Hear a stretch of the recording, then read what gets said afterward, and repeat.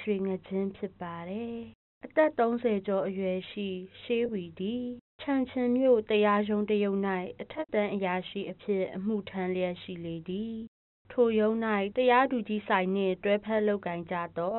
လက်ထောက်အရာရှိ2ယောက်တို့မှာ4နှစ်ပေးသို့ဖြစ်ကြလေသည်။တစ်နှစ်တော်နွေရာသီ၌အရာရှိကလေးရှေးသည်အပြင်းဖျားလေ၏ရှေးသည်ဖျားသည့်နေ့မှစ၍တက်တာသည်မရှိဘဲပို၍ဆိုးနေလေရာ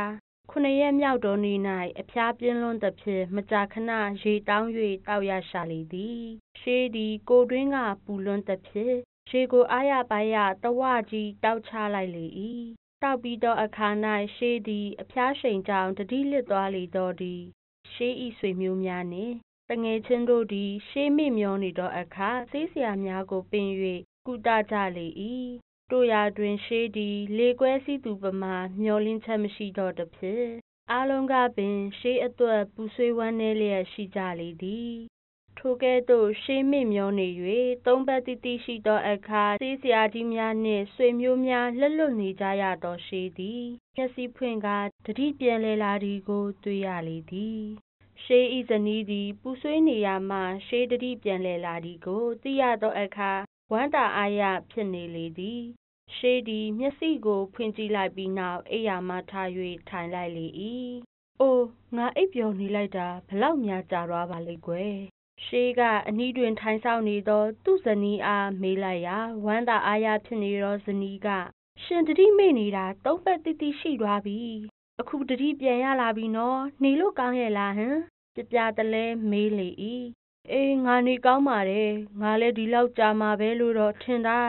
အခုငါတတိရလာပြီဆိုတာကိုတငယ်ချင်းလေးနဲ့ပေးတို့စီတွားပြောလိုက်ပါကွယ်သူတို့လည်းဝမ်းသာကြမှာပဲသူတို့အခုဆိုရင်နေ့လယ်စာစားနေကြတုံဖြစ်မှာပဲနေ့လယ်စာထဲမှာငကြင်းပေါင်းပါလားဆိုတာကြည့်ခဲ့စမ်းသူတို့ငကြင်းပေါင်းနဲ့စားနေကြရင်အခုချက်ချင်းငါစီကိုလာခဲကြပါလို့ပြောခဲ့ပြီးတော့ရုံးကပြတာချန်ကိုလည်းတော့ခေါ်ပေးစမ်းကွာငါတူကိုလည်းမေးစရာတွေရှိတယ်အိမ်စေတယောက်ဒီ4နှစ်ပေးတို့ရှိရာရုံးတို့ထသွားရလေ၏အိမ်စေသည်ရုံး၌ရှေးဤတငယ်ချင်း4နှစ်ပေးတို့နေ့လယ်စာစားတောက်နေကြသည်ကိုတွေ့ရလေ၏နေ့လယ်စာထဲတွင်ရှေးကပြောလိုက်သည့်အတိုင်းငကြင်းပေါင်းပါနေသည်ကိုမြင်ရသဖြင့်ရှေးမာလိုက်သည့်အတိုင်းပြောရလေ၏4နှစ်ပေးတို့လည်းသူတို့မျောလင့်ခြင်းကင်းမဲ့ပြီဖြစ်သောတငယ်ချင်း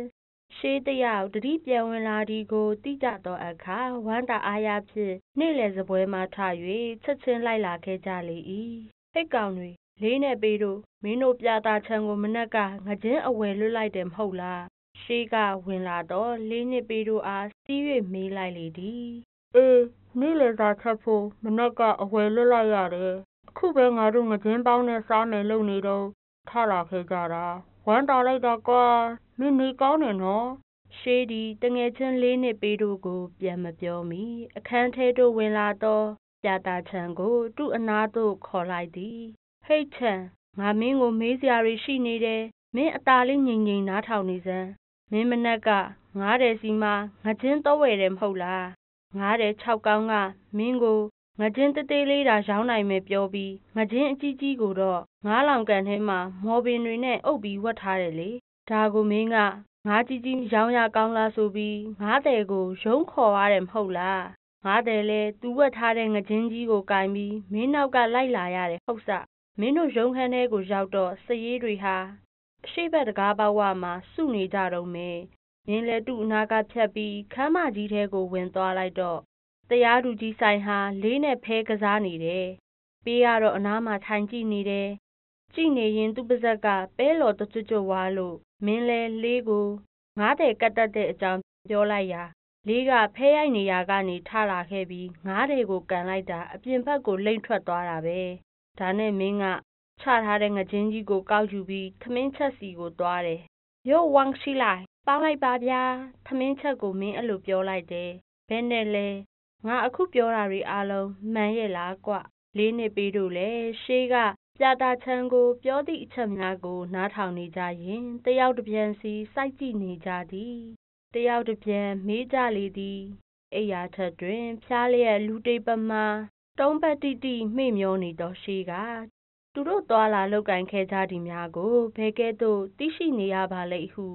မတွေးတတ်နိုင်အောင်ဖြစ်နေကြလေ၏ထို့နောက်သူတို့ကရှေးအားဝိုင်း၍မေးမြန်းကြလေသောအခါအောက်ပါအတိုင်းပြန်ပြောလေသည်ငါဖျားနေတော့ကများကိုယ်တွေပူလိုက်တာကွာငါမှာဝမ်းထဲကပူလွန်းလို့တတိမရတစ်ချက်ဖြစ်နေရကရေတောင်းတောက်ပြီးတခါတည်းမှိတ်သွားတော့တယ်မှိတ်သွားတယ်ဆိုပေမဲ့မင်းတို့အမြင်မှာဒါမှိတ်နေတာပါကွငါကိုယ်ထဲမှာမီးလောင်တလို့ပူလောင်နေတာကိုငါသိနေရတယ်မခံနိုင်လောက်အောင်ကိုပူတာပါပဲကွာဒါကြောင့်ငါလဲရင်ထဲကအပူတွေတက်တာပါစေတော့လို့တွေးပြီးမြစ်ကန်နာဘက်ကိုလမ်းလျှောက်ထွက်လာခဲ့တယ်ငါလက်ထဲမှာငါကင်နေကြကြိမ်လုံးလေးကိုကင်ပြီးရှောက်လာလိုက်တာငါလဲမြို့ကခွာပြီးမြစ်ကန်ဘေးစီကိုရောက်တော့လေအေးကလေးတငင်းငင်းတိုက်နေတာကိုသိရတယ်ငါဝမ်းထဲမှာလဲပူလွန်းလို့ရေငတ်လိုက်တာကွာရေတောက်စရာကလည်းမရှိတော့ခြေဥတဲ့ရာမြစ်နဲ့တစ်ဆက်တည်းရှိတဲ့အရှိဘက်ရေကန်ကြီးကိုရောက်အောင်သွားရတော့တယ်ငါလဲရေကန်ကြီးနားကမိုးမခပင်အောက်မှာခဏနာရင်ကန်ထဲကိုကြီးလိုက်မိတယ်ငါ့ကိုလက်ရက်ခေါ်နေတယ်လို့ပါပဲလေပြေလေငင်းကလေးကလည်းကန်ရေပြင်ပြလဲ့ပေါ်မှာဖြတ်တန်းလာတော့ရေပြင်ဟာငကြေးခွန်လေးတွေဖြန့်ထားသလိုတိတ်ကြည့်လို့လာတာပဲငါလဲငေးကြည့်နေရင်ငငယ်တုန်းကလိုကန်ထဲမှာဆင်းပြီးရေကူးချင်စိတ်ဖြစ်လာတယ်ငါငငယ်ကရေကူးလေးရှိခဲ့ပေမဲ့အခုထိရေမကူးရတာကြာလာပြီကိုကွငါလဲရေစင်းကူးတော့မယ်ဆိုပြီးအဝတ်စားတွေချွတ်လိုက်တယ်ချွတ်ပြီးတခါတည်းရေထဲခုန်ချလိုက်တာအိုးနေလို့တိတ်ကောင်းသွားတာပဲကွာငါဘေးပတ်လဲမှာလဲရေတွေနဲ့ထိတွေ့နေရတာအေးစိမ့်စိမ့်လေးဆိုတော့အင်မတန်ပူလောင်ပြီးပင်ပန်းနွဲနေနေတဲ့ငါကိုဟာလန်းဆန်းလာတော့တယ်ရေပြင်ကြီးကလည်းငြိမ်သက်နေတော့ငါတယောက်တည်းလွတ်လွတ်လပ်လပ်ရေကူးနေရင်မင်းတို့အားလုံးကိုတတိယလာတယ်ကွာတတိယလာတာနဲ့ငါကိုငါတယောက်တည်းဖွင့်ဟပြီးပြောနေလိုက်မိရဲ့အိုးငါတငယ်ချင်းလေးနဲ့ပေးတို့တာပါလာကြရင်ဘလောက်များကောင်းလိုက်မလဲပြီးတော့ငါဆရာဆိုင်လဲပါလာစီချင်လိုက်ပါပြီသူတို့ဟာတနေ့လုံးရုံးခန်းထဲမှာထိုင်ပြီးအလုံးလုံးနေကြရတာတိတ်ပင်ပန်းရှာကြတယ်ငါကတော့သူတို့လိုမပင်ပန်းရတော့ဘူးအခုနေငါသာငါးကလေးဖြစ်သွားရင်တိတ်လွတ်လပ်မှာပဲငါးလေးတွေလိုရေထဲမှာပဲကူးလိုက်ရက်လိုက်နဲ့တနေ့လုံးတညလုံးပျော်နေရမှာပဲငါဖြစ်လိုက်ရင်ဘလောက်များကောင်းမလဲကွာအဲ့ဒီလိုငါကိုငါပြောနေတဲ့ခိုင်ငါနားမှာငါးလေးတကောင်လျှောက်လာတယ်ကွငါးလေးကငါနားကိုတိုးလာပြီးဒီမှာမိတ်ဆွေခမငါးဘဝကိုရောက်ချင်နေဟုတ်လားငါဖြစ်ဖို့ရာမခက်ပါဘူးဗျာပြောတယ်ငါကလည်းသူတို့ငါးတွေရဲ့ဘဝကိုတိတ်သဘောကျနေတော့အတော်ပဲဆိုပြီးသူ့ကိုအိုးဖြစ်ချင်တာပေါ့ဗျာမိတ်ဆွေသာပြောသလိုဖြစ်အောင်စီစဉ်ပေးပါခမားတို့လိုဟောဒီရေကန်ထဲမှာကူးရက်နေရတာတိတ်ပျော်တာပဲဗျာပြန်ပြောလိုက်တယ်အဲ့ဒီငါးလေးကလည်းငါပြောလိုက်တာတွေကိုမှတ်ပြီးထွက်သွားတယ်မကြခင်မှာပဲလူကိုနဲ့ငါးဦးကောင်းရှိတဲ့လူတယောက်လိုက်လာတယ်တူလာပုံကထူးဆန်းတယ်ကွသူဟာတူရေထဲမှာကူးမလာဘူးဝဝကောင်ဆိုတဲ့ရေတတဝါကြီးကိုစီးလာတယ်မင်းတို့လည်းကြားဘူးမှာပေါ့ကွာဝဝကောင်ဆိုတာခြေထောက်လေးချောင်းရှိတယ်လေသူကရေထဲမှာပဲနေတယ်ဒါပေမဲ့တစ်ပင်လဲတက်နိုင်တယ်ကွလူတွေကသူ့ကိုဖမ်းမိတဲ့အခါများမှာတူအော်ပုံကကလေးငိုတန်တိုင်းမှာပဲထားပါဝဝကောင်ကြီးကိုစီးလာတဲ့ငါးဦးကောင်းတဲ့လူရဲ့ဘေးပတ်လည်မှာငါအမျိုးပေါင်းတစ်ကြိတ်ကျော်လောက်ခြံရံလာတယ်သူကငါမင်းကြီးရဲ့အမိန့်စာကိုဖတ်ပြပါလေရောမင်းတို့အခုငါပြောနေတာတွေကိုယုံကြရဲ့လားဒါတကယ်ပါပဲကွာသူဖတ်ပြတဲ့အမိန့်စာကတော့ငါကိုငါဘဝကူးပြောင်းပေးလိုက်တဲ့အမိန့်စာပါပဲကဲငါပြန်ပြောပြမယ်နားထောင်ကြရှေးဝီအမည်ရှိသောအထက်တန်းအရာရှိကလေးတစ်ယောက်ဒီလွတ်လပ်အေးချမ်းသောဘဝကိုရှာဖွေနေသူဖြစ်သည်သူသည်ငါတို့ဤငါတိုင်းပြည်၌လွတ်လပ်အေးချမ်းသည်ကိုတည်သည်ဖြစ်ငါဖြစ်ရန်ဆန္ဒရှိသည်ထို့ကြောင့်သူအားခွင့်ပြုလိုက်သည်တို့ရာတွင်ငါတို့ဤဘဝသည်လွတ်လပ်အေးချမ်းသည်ဟုဆိုရတော့လေလူတို့ဤဘေးရန်မှလွတ်ကင်းရန်မှမိမိကိုယ်တိုင်သတိရှိဖို့လိုသည်အတင်ရှေးဝီသည်ချောင်းမြင့်အင်းအိုင်တို့၌ငါတို့ဘာသာတဘာဝကူးဆက်သွားလာနေသောအခါ၌သတိရှိသောလိမ္မာသောငကြင်းတကောင်အဖြစ်တို့ရောက်ရှိပါစေအဲ့ဒီလိုငါမင်းကြီးရဲ့အမိန့်စာကိုလည်းဖတ်ပြီးရောငါကိုငါအင်မတန်လှပတဲ့အကျေးခွန်လေးတွေရှိတဲ့ရွှေငကြင်းလေးဖြစ်နေတာကိုသိရတော့တယ်ငါလည်းတိတ်ပျော်သွားတာပေါ့ကွာဘာပြောကောင်းမလဲမြစ်ထဲမှာကူးလိုက်ရေအောက်ကိုဆင်းသွားလိုက်ရေပေါ်ကိုတက်လာလိုက်နဲ့ဟဲတနေ့မှာရှောက်လည်နေလိုက်တာချောင်းမကြံရိုးမကြံနှံ့နေတာပါပဲ ဒါပေမဲ့ညမှာတော့ရေကန်ကြီးထဲမှာပဲပြန်အိပ်ရတယ်ငါဟာအဲ့ဒီလိုပျော်မြူးနေတော့မဲတနေ့မှာဝမ်းထဲကဟာလာတာနဲ့အစာရှာထွက်လာခဲ့ရတယ်အစာလိုက်ရှာရမှကန်ဆက်ကိုရောက်တော့တန်ငါတဲ့6ကောင်ငါးထိုင်များနေတာကိုသွားတွေ့ရတယ်သူများနေတဲ့ချိန်မှာတွေ့ထားတဲ့တီကောင်လေးကိုမြင်ရတော့ငါဝမ်းကလည်းဟာတာနဲ့မို့တိတ်စားချင်တာပေါ့စားချင်ပေမဲ့လည်းငါမင်းကြီးရဲ့အမိန့်ကိုတတိယလာတာနဲ့ပြန်ထွက်လာခဲ့ရတယ်ထွက်လာပေမဲ့လည်းဝမ်းထဲမှာစာလွန်းလို့မခံမရက်ဖြစ်နေတာနဲ့အစာရှိရာကိုပဲပြန်သွားရတော့တယ်တီကောင်ကိုစားလိုက်ရင်မိမယ်ဆိုတာသိပါရဲ့ဒါပေမဲ့တန်ငါတဲ့6ကောင်ဟာငါ့ကိုတော့သိမှာပဲအကယ်၍ငါ့ကိုတူမိသွားရင်တော့ဟေ့6ကောင်မင်းငါ့ကိုမတတ်ပါနဲ့ကွာရုံးကိုပြန်ပို့ပါပြောရမှာပဲလို့ငါစိတ်မှာတွေးပြီးငါမြချိတ်ကတီကောင်ကိုသွားပြီးဟက်လိုက်တယ်ဟက်လိုက်တာနဲ့မိတော့တာပဲကွာငါလည်းတအားယုံတာပဲ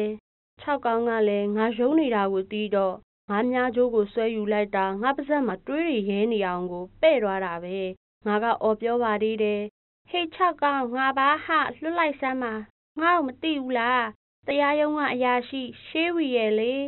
အေးမင်းငါ့ကိုဖမ်းရင်တော့တနေ့မင်းဒုက္ခရောက်မှာပဲမင်းကိုငါလက်စားချေမယ်ငါပြောနေပေမဲ့6ကောင်ကငါပြောတာကိုမကြားဘူးထင်ပါရဲ့ကွာငါပါဇက်ကိုကျိုးနဲ့ချီပြီး6ကောင်ဟာငါ့ကိုယူသွားပြီးငါးလောင်ကန်ထဲမှာမော်ပင်တွေနဲ့အုပ်ပြီးထည့်ထားလိုက်တယ်အဲ့ဒီနောက်မှာတော့ပြတာချန်ရောက်လာပါရောသူက6ကောင်ကိုငါးတေးသေးလေးရောင်းရပါမလားဆိုပြီးလောင်ကန်ထဲမှာထည့်ဝက်ထားတဲ့ငါ့ကိုဆွဲယူသွားလိုက်တာငါလည်းတွဲလောင်းကြီးပါရရတာပါပဲကွာငါကချန်ကိုပြောပါသေးတယ်ငါကနှစ်စရာရှေးဝီပါဟဲ့အခုခဏလာပြီးငါဖြစ်နေရတာငါ့ကိုလွတ်ပါကွယ်အတန်ကုန်အော်ပြောရင်တစ်ဖြက်လူပြပေမဲ့ချန်ကငါပြောနေတာကိုမကြားသလိုပဲဘာမှအကြောင်းမထူးပါဘူးကွာချန်လဲငါ့ကိုဆွဲပြီးရုံးကိုသွားတာပဲရုံးကိုရောက်တော့တကားပေါက်နားမှာစရေးတွေစုပြီးစစ်ဘရင်ကစားနေကြတာကိုတွေ့တယ်ငါကလည်းခုနကပြောသလိုထပ်ပြောလိုက်သေးတယ်ပြောပေမဲ့သူတို့အားလုံးဟာငါပြောနေတာကိုနားလည်ကြဟန်မတူပါဘူးစရေးတယောက်ကတော့ကစားနေရကငါ့ကိုလမ်းကြည့်ပြီးဟဲတိတ်လာတဲ့ငကြင်းပါလားကြီးလဲကြီးတယ်အချိန်တပိတ်တာနီးပါရှိမှာပဲအဲ့ဒီလိုတောင်ပြောလိုက်သေးတကွာချန်ကလည်း6ကောင်ပေါ်မှာမကျေနပ်ကြောင်းကိုပြောပြလိုက်ရောလေးကထပြီး6ကောင်ကိုကန်လိုက်တယ်ကန်ပြီးတော့လေးကပဲဟိတ်ချန်ထမင်းချက်စီကိုယူရတော့ငကြင်းကိုနှုတ်ဆင်းပြီးစစ်တုံနီမိုးပွင့်နေနဲ့ဝိုင်မှာထည့်ပြီးပေါင်းပါစေပြောပြီးထမင်းချက်စီကိုလွတ်လိုက်တယ်ငါကလည်းသူတို့ကတော့ငါ့ကိုနှုတ်ဆင်းပြီးပေါင်းကြတော့မှအမှန်ပဲတွေးပြီးကြောက်နဲ့ဟေးငါရှေးဝီပါကွာမင်းတို့တီးဖို့ကောင်းပါတယ်ကွာငါကိုမင်းတို့မတက်ထိုက်ပါဘူးငါဟာမင်းတို့တငယ်ချင်းပါငါကိုမင်းတို့မတက်ကြပါနဲ့လွတ်ကြစမ်းပါအော်ပြောနေတော့မယ်ဒါပေမဲ့သူတို့ကငါပြောနေတာကိုဂရုမစိုက်ကြပါဘူးငါကိုထမင်းချက်ဝမ်းရှိလိုင်းစီကိုယူသွားပြီးပေးပစ်ခဲ့တယ်ငါစိတ်ထဲမှာဝမ်းနေသွားတယ်ကွာငါကိုသူတို့စားဖို့နှုတ်ဆင်းပြီးချက်တုံမိုးပွင့်နဲ့ဝိုင်မှာရောပြီးပေါင်းတော့မယ်တော်တော်ရက်ဆက်တဲ့အကောင်တွေပါပဲတွေးပြီးဘာမှလည်းမတက်နိုင်တော့ပါဘူးကွာထမင်းချက်ဝမ်းရှိလိုင်းဟာငါကိုမြင်တော့တားလီသားကြီးကိုတွေးလိုက်တယ်သူလဲငါကိုစစ်နီတုံးပေါ်ကိုပြစ်တင်လိုက်ရောငါကမလျှော့သေးပဲဟေးဝမ်းရှိလိုက်မင်းဟာငါတို့ထမင်းချက်ပါကွာငါကိုမတက်ပါနဲ့ငါမင်းကိုတောင်းပန်ပါတယ်မတက်ပါနဲ့နော်ကြောက်နဲ့ပြောနေတော့တူးလက်ကြီးကငါခါကိုဖိလိုက်တယ်ဖိလဲဖိရောငါဖက်ကိုတူဓာထထကြီးနဲ့ခုတ်ချလိုက်ရမှာအခုလိုလက်နိုးလာတော့တာပဲကွာရှေးဝီဤတငယ်ချင်းနဲ့အိမ်သားတို့လည်းရှေးဝီပြောပြသည်ကိုနားထောင်ခြင်းအလွန်အံ့ဩနေရလေ၏ရှေးပြောပြသောအကြောင်းအရာအလုံးမှာတစ်ခုမကြံမှန်နေသည်ကိုသိရသောအခါ၌